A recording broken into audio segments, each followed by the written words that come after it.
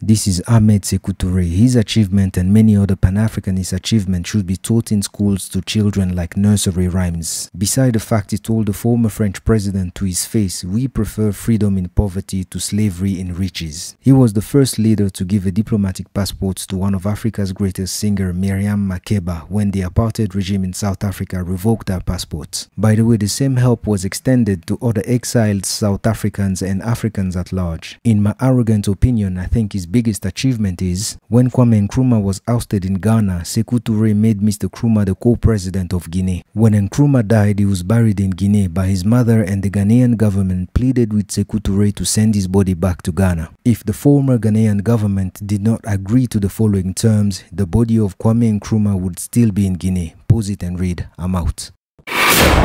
We, ni nini?